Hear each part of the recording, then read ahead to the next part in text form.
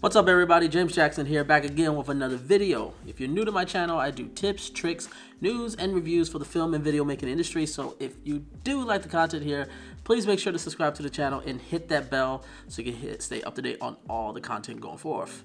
So you're probably definitely seeing that this whole situation is a little bit wider than normal, and that is because I am once again using the IRIX 15mm t2.6 lens.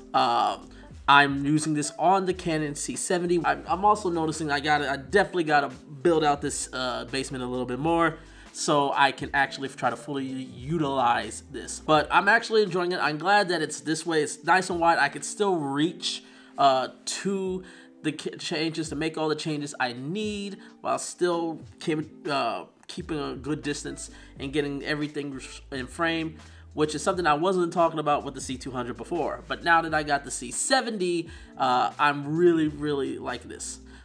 So let's actually go talk about the C70. Let me just say this is not a review of the C70. This is just my first impressions about a couple things with the C70. There's like other things that I'm going to go more into later on.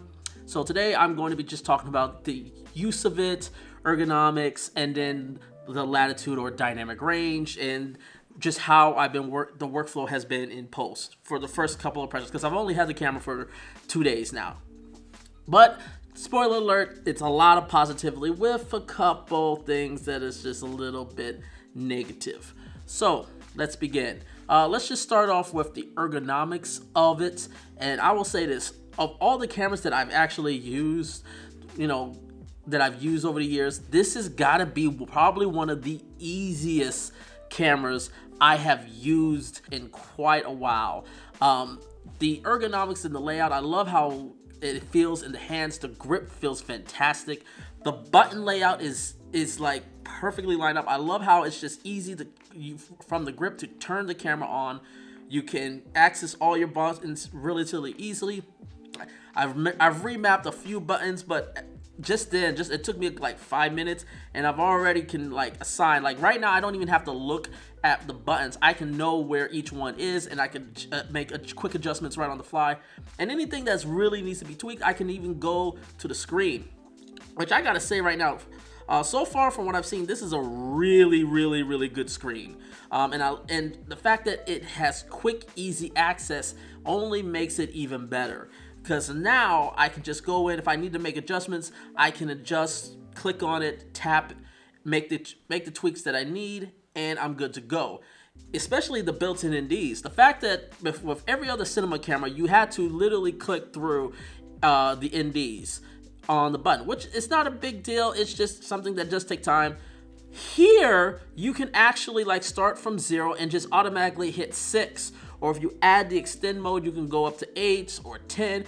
You can actually just go right to it, and you don't have to cycle through your NDs. That right there is already a big improvement compared to the previous versions of the cinema line. And that it's a little bit of thing, but little bit things of time just add up, and it just makes things go smoothly. I love the fact that we now can display LUTs. We can turn the LUTs on again. Turn the LUTs on from the camera. I can change my ISO, my white balance. All of that is easily accessible. Speaking of white balance, I have got to say this has got to be the easiest white balance I have ever came across. I literally just need one of these guys right here, which is like 10 bucks. I got this thing for like 10 bucks off Amazon, and literally just put this right in the camera, hit the push auto button, and it balances out perfectly every single time. I have yet to come across a camera that hits it on the nail like it does with this camera. The Pocket Cinema cameras and even the Ursa Minis, they did a pretty good, decent job, but this one is just literally a push of a button, boom, you're done. So big ups to that. I do love that. And then then I can just throw this middle gray card up, and I can either check the waveforms that I want to, or I can use false color, because there is false color in this. So getting your white balance and getting your exposure is really easily done in this camera. So let's talk now about the image quality. And man, this thing has been a joy to work with in terms of image quality. Dynamic range is, I'm really impressed by what I've seen. I'm gonna put up a clip of you guys as I'm talking where I am sitting in a car, basically just sort of doing almost kind of like a vlog style with this 15mm, and you can clearly see in the back that we still have details on the seat belts in the back, as well as we're not blowing out our sky outside in the window, which is not an easy thing to do. My skin is well exposed on the side that is lit, and then, you know, the shadow side is still got information there. So in terms of the dynamic range of that DTO sensor, you really get to see the flexibility of it. The other thing I like about this is the preamps on this camera. Right now I'm using the Rode Video Micro, which is an easy microphone that you guys can pick up even somewhere like Best Buy for like 65 bucks. I'm pretty sure right now it's like 55 right now. It's gone down a little bit in price, but it sounds great. I'm gonna get and play that car video. Check out the sound and how it sounds to you guys. What's up, everybody? James Jackson here. I'm getting ready to meet up with a friend of mine. Right now I'm testing the Canon C70. Right now it is doing really cool. I got the 15mm IRIX T2.6, and as you can see, something as simple as that, and honestly it doesn't even take that much volume from the camera. I have it like at the second decimal mark, and so it's still hitting below the 0 mark, and I'm getting great quality audio sound. Especially with something like this 15mm lens, I can get a lot closer to the lens, and meaning the microphone can get closer to me, which means cleaner and better audio. So obviously this microphone is not going to be used for every single situation, but if you're definitely doing a little bit more vlogging where you're like me, you're talking to the camera with a wide angle lens like this really makes it the whole process simple and less complex.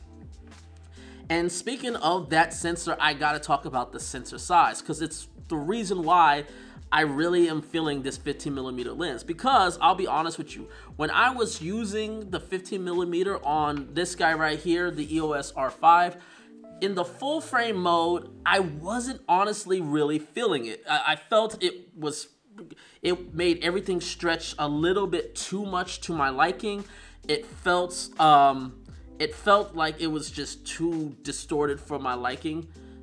Even though it's not really distorted.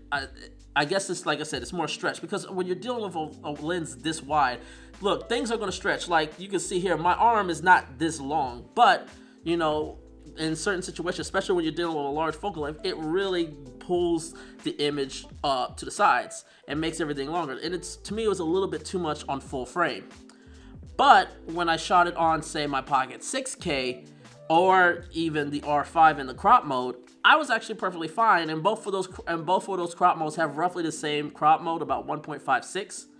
But because of the C70 is a 1.37 times crop, not the 1.56, so now I'm still getting that nice wide that gives that sort of like really field of view. But at the same time, it's not so wide that it's like distracting. It's just wide enough that it works for me. And I really love that about this. So to me, the sensor size of this particular Super35 sensor is like, to me, the 15mm is like almost perfect for a camera like this. Now let's talk about workflow. And honestly, the workflow is a little bit jaggy. Even with, say, the all-eye codecs, I did notice that there is a little bit of a hiccup initially, but once, you know, I allowed Resolve to render out the clips, it rendered them out relatively easily. So once that happened, it pretty much was able to handle it, and it was dealing with no issues. But that's really the only hiccup I've came across in terms of post-production workflow.